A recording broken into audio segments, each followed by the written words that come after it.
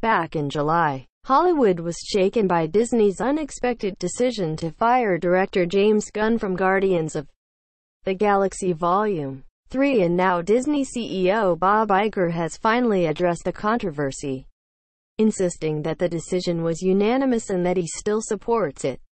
Gunn was one of Marvel's most beloved directors, the creative writer and director who transformed the Guardians of the Galaxy from a little-known comic book group into a blockbuster hit.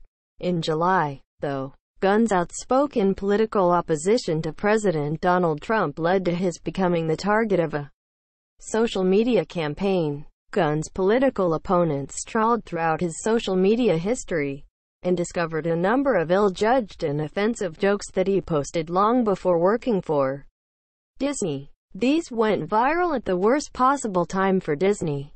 Shared just as San Diego Comic-Con was kicking off, Gunn was swiftly fired, a decision that shocked Marvel fans.